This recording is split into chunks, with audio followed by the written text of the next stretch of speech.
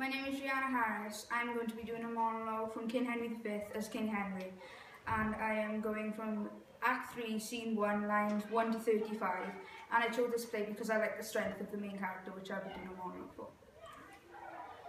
Once more enter the breach, dear friends, once more, or close the wall up with our English dead. In peace, there's nothing so becomes a man as modest stillness and humility. But when the blast of war blows in our ears, then imitate the action of the tiger. Stiffen the sinews, summon up the blood, disguise fair nature with hard favoured rage, and lend the eye a terrible aspect. Let it pry through the portage of the head like the brass cannon. Let the brow overwhelm it as fearfully as doth a galled rock, overhang and jutty its confounded base, swilled with a wild and wasteful ocean. Now set the teeth and stretch the nostril wide, all hard the breath and bend up every spirit to his full height. On, you noble English, whose blood is fet from fathers of warproof, fathers that like so many Alexanders, having these pastoral morns till the even fought, and sheath their swords from lack of argument. Dishonour not your mothers, now attest that whose whom you call fathers did beget you. Be copy now to men of grosser blood, and teach them how to war.